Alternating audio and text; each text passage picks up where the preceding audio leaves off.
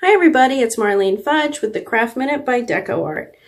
If you're like me, you like to put little tiny embellishments on some of your crafty projects, but they're tricky to paint without getting it all over your fingers. So here's a tip on how I like to do it.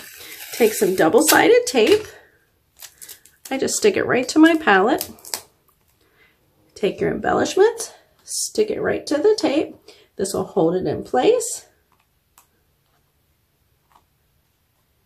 And then you can paint them quick and easy without them moving all around and without paint all over your fingers. Thanks for watching.